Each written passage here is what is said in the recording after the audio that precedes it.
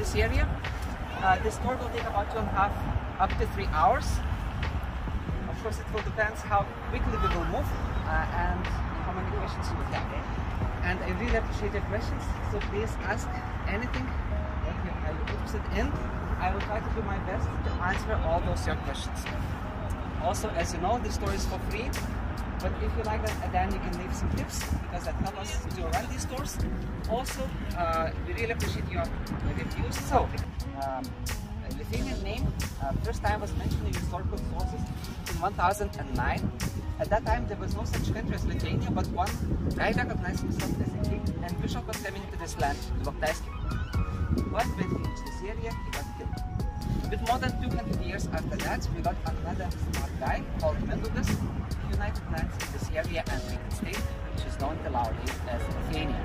In 15th century, Lithuania, Grand Duchy of Lithuania used to be the biggest country in Europe, lasting from the Baltic Sea to the Black Sea. So big part of nowadays Ukraine, big part of nowadays Belarus, some part of nowadays Russia was connected to Grand Duchy of Lithuania. Again, because of anarchy, because law was changed a lot, we lost power, and both countries were divided by 3 big empires by the end of the 15th century. Those 2 empires was Russia and Austria. And nowadays Lithuanian territory was connected to Russia Empire. But after First World War, Lithuania declared independence, so we started building modern republic. At that time, Vilnius region and Vilnius city was taken by Poland, so it was part of Poland. But during when the Second World War started, Soviets came to our country. They occupied our country and they took Vilnius back and returned Vilnius back to Lithuania. Talking about Vilnius history, Vilnius was founded by Duke Gediminas. You can see monument to him right here.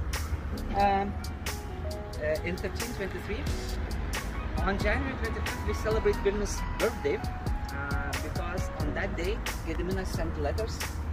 At that time, there was no email, so he sent letters to other European countries and invited craftsmen, artisans, bishops to come to free city. So he stated that Vilnius is free and everyone is welcome here. Right now, we're standing in front of Presidential Palace, in the historical Jewish quarter in the city. Jewish people that living here from really old times.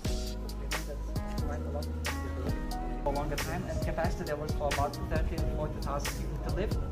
So they needed to have like hospital, prison, library, and other institutions in this area.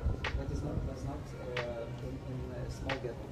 Also in the middle, in between those 2 ghettos, we have a historical German residence, Black Lotus. Another thing is that this area wasn't so clean and not all families had really good living conditions.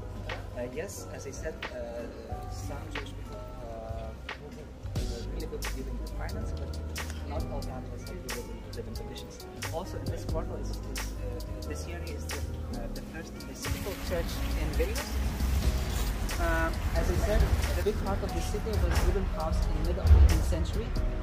And in the mid of 18th century, we got 2 great fires in the city, and one of those fires was raised in this quarter. So it was affected a lot here as well. And in this place, we used to have greater synagogue standing here.